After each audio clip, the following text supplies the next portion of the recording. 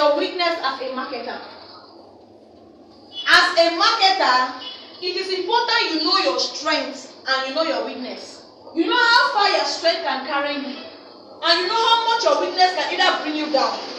Now, when you know your strength, you know your weakness, you know how to set your daily goals.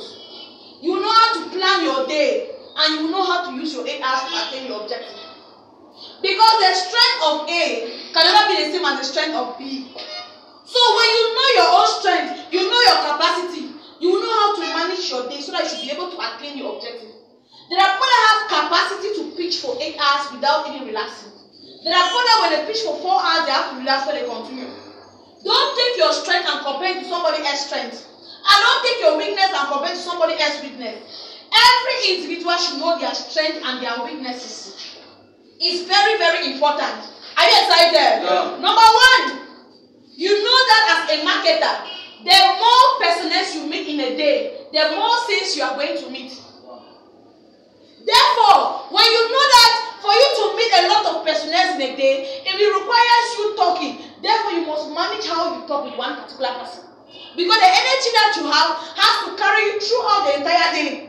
Therefore, you must know how to manage yourself so that you will not be overwhelmed and waste your energy with one person, so that you know, in order that you might not have power to meet the next person or energy to meet the next person. So you must know how the more personnel you meet, the more things you are going to meet. Therefore, schedule yourself. There are people that can stand like this, apply law of average from the beginning to the end without sitting down. There are people that don't have that strength. Therefore, manage yourself. Manage your time. Number 2, enthusiasm, verbal and non-verbal communication. There are people that, when it comes to preaching, they have more of verbal communication, less of body gesture. There are other people that have more of body gesture and less of verbal communication. While there are other people that have more of non-verbal communication and less of verbal communication. These are 3 things. Now, verbal communication is simply talking like, good morning, my name is Stephanie from CSME company, Non-verbal communication is like, this desire, is very good, in case you have, that's non-verbal, being enthusiastic. So there are people that will talk more and less of body gesture, and there are people that will do more of body gesture and less of the talking. You must know where you fall.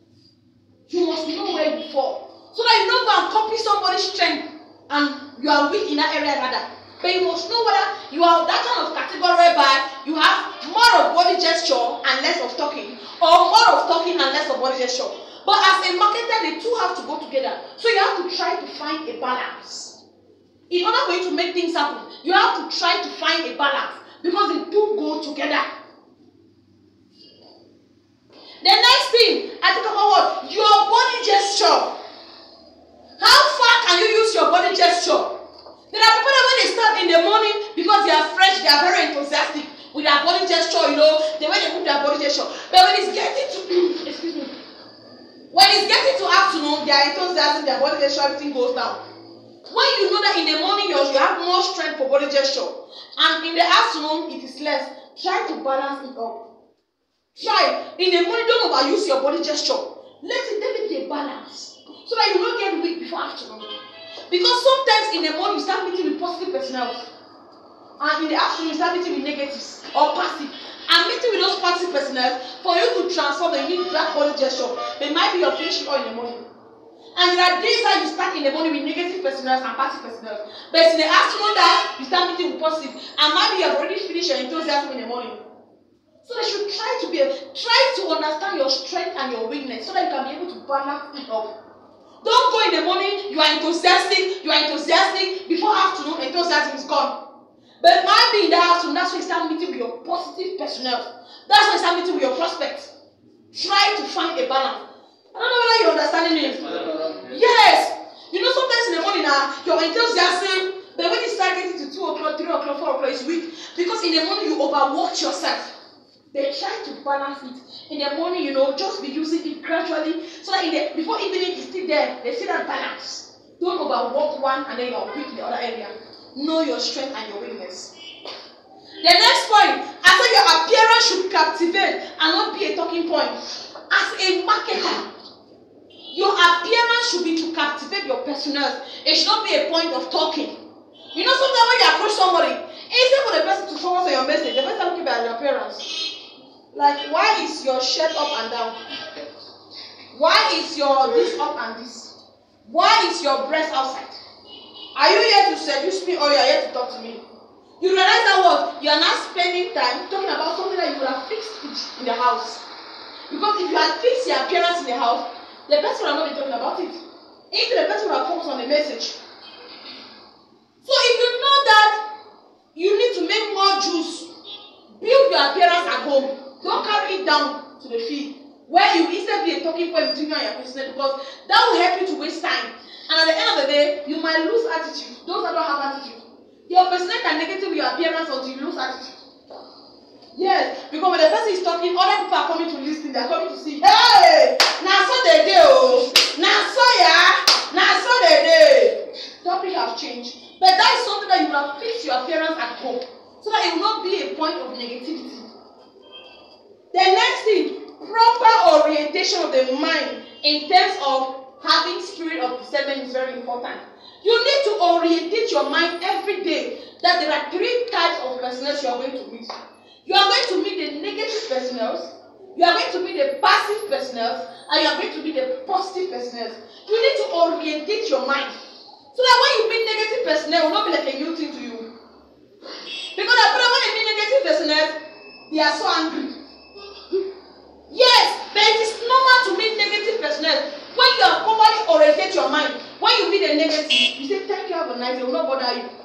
But when you have not programmed that in your mind that you are going to meet negative, when you start meeting them, especially in the morning, it can spoil your day. Sometimes we meet more of passive personnel than even the positive personnel. And if you don't orientate your mind properly to have spirit of discernment, to know, okay, this is a passive, thank you, have a nice day, see you next time. You will remain there. You will be thinking that maybe you can transform the person. You will remain there. You will remain there. But rather, if you have oriented your mind, when you know it's a passive, with a spirit of discernment, say, thank you, have a nice day, and you write off. Because you have more prospects to meet. So you need to orientate your mind every day that you are going to meet with negative, passive, and positives. So that in case you meet with any of this class of people, it will not bother you. Attitude towards negativity versus positivity is very important. Know your strength and your weakness. How far can you endure a negative situation? When you encounter a negative, 2 things are involved. There are 2 types of negative. Let me first of all say this. There are negatives that are working for you, and there are negatives that are not working for you. A negative that is working for you might be questions about certain products that the person wants to know before purchasing the item. And a negative that is not working for you, somebody will tell you that, oh, you know, I love you, this go up, this come down, and you waste your time there. So you must ask your mental attitude, how well can you enjoy that negative? When you meet a negative that is not working for you, simple, cut the stock short. Thank you, have a nice day, see you next time, ends. Rather than standing there, listening to the negative, consuming the negative, and then allowing it to overtake you. And now you go and sit somewhere you are confused. You see what this person is saying, is it right or wrong? What do I think? Should I write on? Should I give up? Should I do this? Should I do that? Sometimes the best way to avoid a negative situation is to say thank you and have a nice day, you go.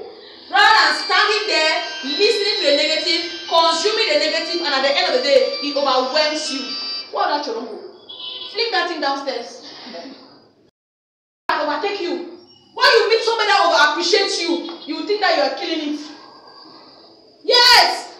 There are positive situations that you can allow it to overtake you and you think that you are doing it. You are doing it. Only when you come here 4 piece. So, but that 4 piece not a problem because somebody encouraged me today. And with that encouragement, me and another will go far. You go and see somebody will encourage you from 1 o'clock to 3 o'clock.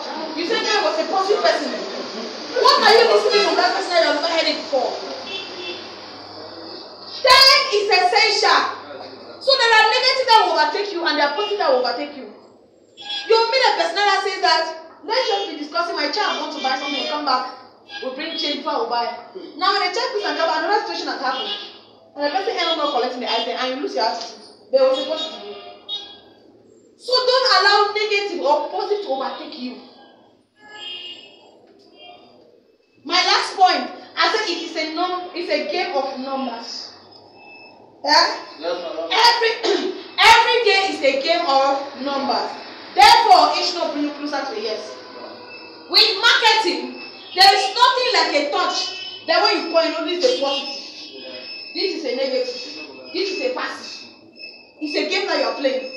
You meet more people, and in those more people that you meet, 10% equals to 1 sale. 10% equals to 1. So it's a game you are playing. And now you can play that game, you reach on number 10. Instead for number 10 to take, number 10 will not take, instead number 11 that will take.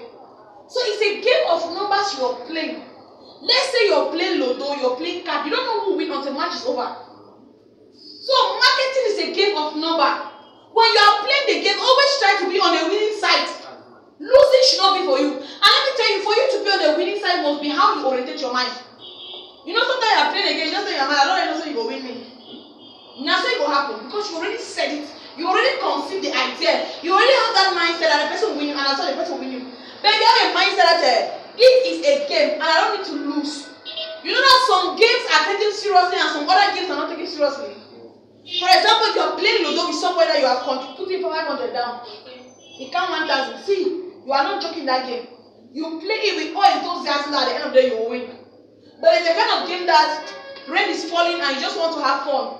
They win you, not win you. Say, cool, the means I go swimming.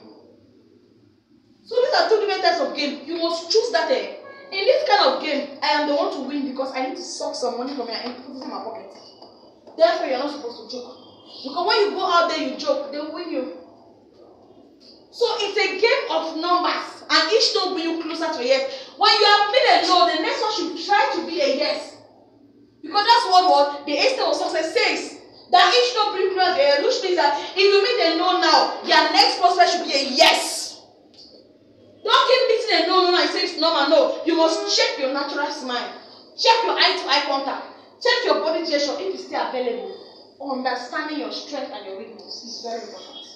Because when you understand these two, you will balance your day and you will make juice. Clap 1, clap 2, clap 3. So I want to encourage everybody today. As you go out as a combatant. Go out with a mindset of winning. A mindset to win, not a mindset to go and lose. It's a game, so you must be on the winning side of this game. You must be on the winning side. Because if you're not on the winning side, then the person is on the winning side. So try to be on the winning side. Nice.